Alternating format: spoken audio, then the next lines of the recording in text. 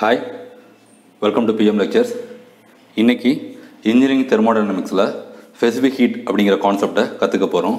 So மேஜராக தெர்மோடைனமிக்ஸில் நம்ம use பண்ணக்கூடிய ஒர்க்கிங் ஃப்ளூயிட் வந்து ஏர் தான் யூஸ் பண்ணுவோம். ஓகே, ஏருங்கிறது ஒரு கேசியஸ் ஃபேஸில் இருக்குது.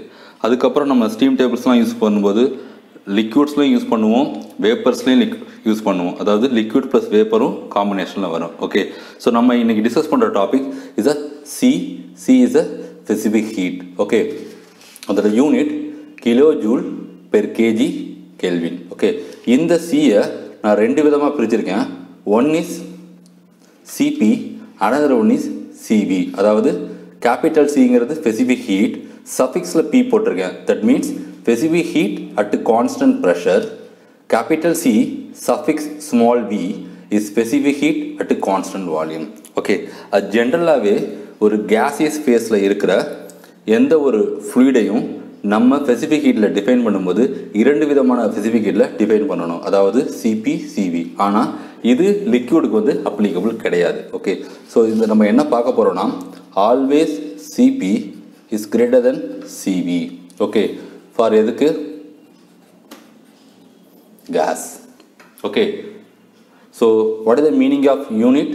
Kilo joule. அதாவது எவ்வளோ எனர்ஜி உங்களுக்கு தேவைப்படும் பெர் கேஜி. ஓகே, எனர்ஜி ஒரு கேஜிக்கு எவ்வளோ தேவைப்படும் ஃபார் சிங்கிள் டெம்பரேச்சர். ஓகே, அதாவது ஃபார் எக்ஸாம்பிள் இப்போ நீங்கள் வந்து 27 டிகிரி சென்டிகிரேடில் இருக்கீங்க. நீங்கள் மூவ் பண்ண வேண்டிய டெம்பரேச்சர் 28 டிகிரி சென்டிகிரேட். அதாவது ஒரு ஏர் ஆர் வாட்டர் எது வேணாலும் எடுத்துக்கலாம். ஆனால் நீங்கள் எந்த எக்ஸிக்யூஷனில் ப்ராசஸ் பண்ண போகிறீங்க அப்படிங்கிறது இம்பார்ட்டன்ட். அதாவது கான்ஸ்டன்ட் ப்ரெஷரில் ஃபாலோ பண்ணுறீங்களா, கான்ஸ்டன்ட் வால்யூமில் ஃபாலோ பண்ணுறீங்களா அப்படிங்கிறது இம்பார்ட்டன்ட். ஓகே, இது எதில் மட்டும்தான் இம்பார்ட்டன்ட்? ஒன்லி ஃபார் கேஸஸ்க்கு மட்டும்தான், லிக்யூடுக்கு கிடையாது. Because லிக்யூட்ஸில் maximum CP is equal to CV for particular pressure and temperature range. Okay, but கேஸஸில் initial pressure and டெம்பரேச்சரில் இருந்து ஹையர் டெம்பரேச்சர் அண்ட் ப்ரெஷர் வரைக்குமே இந்த CP is always greater than CV is applicable. Okay, அப்போ 27லேருந்து 28 நான் எக்ஸாம்பிளுக்கு ஏர் எடுத்துக்கிறேன். நீங்கள் temperature rice பண்ணணுன்னா எவ்வளோ எனர்ஜி தேவை பெர் கேஜிக்கு ஒரு டெம்பரேச்சர் டிகிரி. அதாவது இதோட temperature difference 1 degree centigrade equal தான், 1 கெல்வினும் ஈக்குவல் தான். அதாவது டெல்டியில் எழுதும்போது டிகிரி சென்டிகிரேடும் ஈக்குவல் தான், கெல்வினும் ஈக்குவல் தான். ஓகே, ஸோ அப்போ ஸ்பெசிஃபிக் ஹீட்டில் ஏன் அந்த டிஃப்ரென்ஸ் வருது அப்படின்னு போகிறதுக்கு முன்னாடி உங்களுக்கு சின்னதாக ஒரு எக்ஸாம்பிள் காட்டியிருக்கேன். At temperature of 27 degree centigrade kelvin எழுதும்போது plus 273 is 300 kelvin. So not degree centigrade போடக்கூடாது. ஃபார் ஏருக்கு போகும்போது CP and CV is different.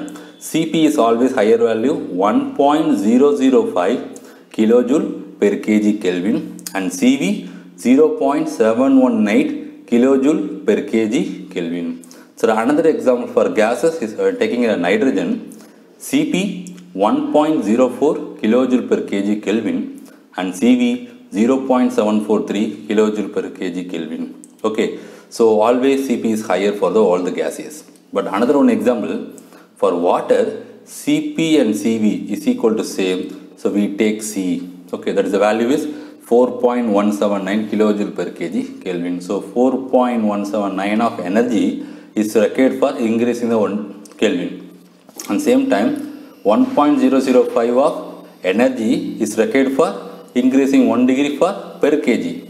And see meantime Cv also. Okay, so Cp, Cv எடுத்துக்கிட்டிங்கன்னா ஏன் இந்த வேல்யூ டிஃப்ரென்ஷியேட் ஆகுதுன்னு பார்த்தீங்கன்னா, சிபியை ஜென்ரலாக எப்படி எழுதுவாங்கன்னா DH is equal to CP into DD, சிவியை வந்து due is equal to CV into DD அப்படின்னு எழுதுவாங்க. ஓகே, இதை இன்னும் டிஃப்ரெண்ட்டாக எழுதுகிறா இருந்தால் DH by DD is equal to CP and due by DD is equal to CV அப்படின்னு எழுதியிருப்பாங்க. So what is meaning of this? இப்போ உங்களுக்கு தெரியும் கான்ஸ்டன்ட் ப்ரெஷர் ப்ராசஸ் அப்படிங்கிறப்ப வால்யூம் எப்படி இருக்கும்? சேஞ்சஸ் ஆகும். So volume changes ஆகுறதுனால flow work நடக்கும். ஜென்ரலாக உங்களுக்கு தெரியும் என்தால்பி எங்கே நம்ம சொல்லணும்னா ஓப்பன் சிஸ்டத்தில் தான் நம்ம யூஸ் பண்ணுவோம். ஓகே, அண்ட் இன்டர்னல் எனர்ஜி எங்கே யூஸ் பண்ணுவோம்னா வால்யூம் வந்து கான்ஸ்டன்ட், ஸோ ஃபிக்ஸ்டு ரீஜியன். அப்போ என்ன இது வந்து is a closed system. Okay, so open சிஸ்டத்துக்கு நம்ம எப்பயுமே எனர்ஜி எதில் டிஃபைன் பண்ணுவோம்? Is enthalpy. ஓகே, அதே மாதிரி க்ளோஸ்டு சிஸ்டத்துக்கு எனர்ஜி எதில் சொல்லுவோம்னா இன்டர்னல் எனர்ஜி. ஓகேயா, அப்போ இங்கே தான் எனர்ஜி லெவல்ஸ் வந்து டிஃப்ரெண்ட் ஆகுது. அப்போ நம்ம என்தால்பி அப்படிங்கிறத ஃபார் எக்ஸாம்பிள் நான் வந்து என்ன பண்ணுறேன், ஒரு சின்ன பிஸ்டன் சிலிண்டர் செட்டப் எடுத்துக்கிறேன். இதுக்கு மேலே ஒரு சின்னதாக வெயிட் வச்சுக்கிறேன். ஓகே, ஸோ இதுக்குள்ளே நான் ஃபில் பண்ணியிருக்கிறது ஏர். ஓகே, இப்போ நான் என்ன பண்ண போகிறேன், இந்த ஏரை வந்து ஹீட் பண்ண போகிறேன். அதாவது சப்ளையிங் Q கொடுக்கும்போது இங்கே இருக்கிற மாலிகுல்ஸ் எப்படி பிஹேவ் பண்ணும் அப்படிங்கிறத எதை பொறுத்து சொல்லணும்னா நம்ம ரெண்டு விதமான ப்ராசஸை வச்சு சொல்லணும். அதாவது கான்ஸ்டன்ட் ப்ரெஷரில் பண்ண போகிறோமா, கான்ஸ்டன்ட் வால்யூமில் பண்ண போகிறோமா. இப்போ நான் எடுத்துக்கக்கூடியது கான்ஸ்டன்ட் ப்ரெஷரை எடுத்துக்கிறேன். அப்போ வால்யூம் என்ன ஆகும், ஹீட்டு கொடுக்கும்போது volume will be increase, gradually increase ஆகிட்டே இருக்கும்.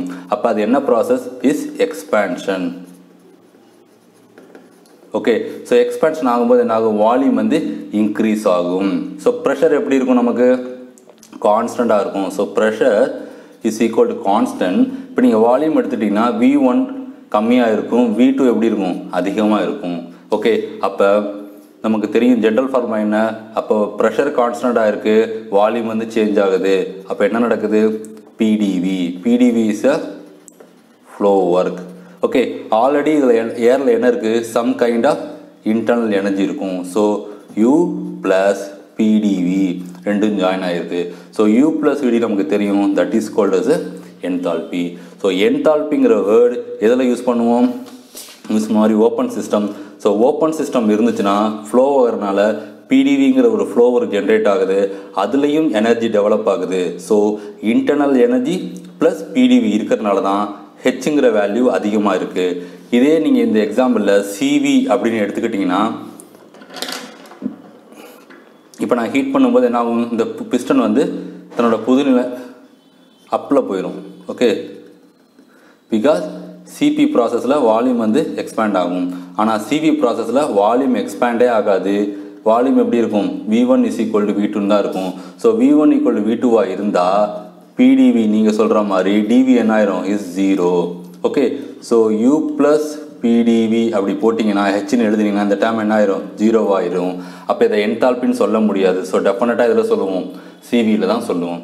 ஓகேயா, ஸோ கான்ஸ்டன்ட் ப்ரெஷர் ப்ராசஸை தான் நம்ம என்தால்பியில் சொல்லணும், கான்ஸ்டன்ட் வால்யூம் ப்ராசஸை இன்டர்னல் எனர்ஜியில் சொல்லணும். ஸோ அதனால தான் நமக்கு இங்கே ஃப்ளோவில் நடக்கும்போது CP வந்து அதிகமாக இருக்குது, CV வந்து கம்மியாக இருக்குது. ஓகே, இது ஒன்லி சூட்டபிள் ஃபார் கேஸஸ் அப்படிங்கிறத நம்ம பார்த்துருக்கோம். ஓகே, கேஸுக்கு தான் பார்த்துருக்கோம். ஸோ கேஸுக்கு CP always greater than CV. Okay, thank you.